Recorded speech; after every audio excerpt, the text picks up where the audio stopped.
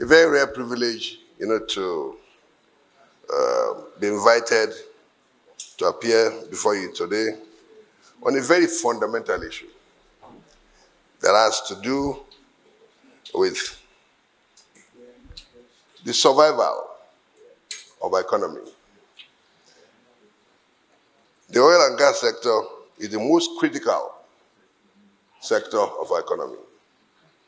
The oil and gas sector is the quickest way to solving our economic problems of the country.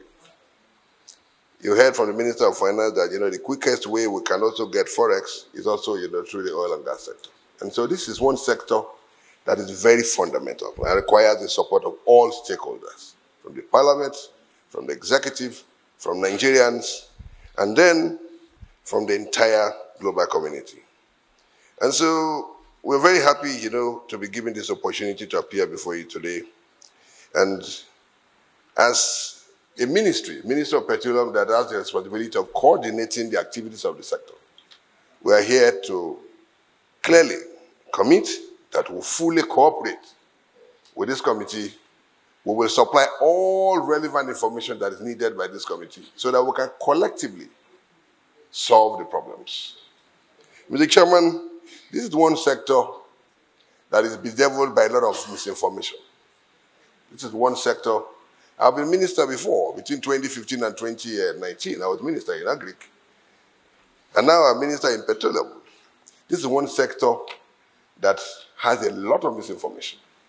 And so I'm very happy that today we have an opportunity to be able to straighten, some of those, misinformations. And I believe that if the Senate can do Nigerians a favor by, televising the proceedings of this committee live, it will do a whole lot of justice, not only to the Senate, but to we in the executive, to those key leaders of the industry, from NNPC, from NMTPR, from NUPRC, from Dangote Refinery, from other refiners. I think that would do a whole lot of good to all of us. I say so with a higher sense of responsibility. Because when I was in the Senate in 2007, in 2008 I was appointed chairman of the other committee. We made a mistake by not, doing live broadcast. And at the end of the day, what happens, in the committee here is different from what is put out to the public. And because of the fundamental nature of this investigation, that has to do with economic sabotage, with alleged economic sabotage, with the importation of substandard products to the country, I believe that it is important that the Senate, ensure that we do a live broadcast. So that whatever senators say, Nigerians will get to hear it real time. Whatever anybody you have invited also says, it will also, get to Nigerians, real time. Today is just an interactive session. We got the invitation only about 2 days ago on Monday. And so we haven't been able to put our documentation together. But I'm working with, those in the oil and gas sector, from NNPC to NUPRC to NMDPRA, and other stakeholders who put all documents that you need, so that you'll be able to do a thorough investigation geared towards improving the sector at the end of, your investigation. Let me conclude, Mr. Chairman, by saying that as a government, we are committed to ensuring that we protect our local industries. There's no two ways. We are committed to protecting all stakeholders in the oil sector. Not just one company, not just one regulator, but every stakeholder deserves the protection of government, and that is the responsibility of government. And so we are committed to providing the same standard of protection for everybody. And that is what we have been doing. We may not be saying it, but that's what we have been doing.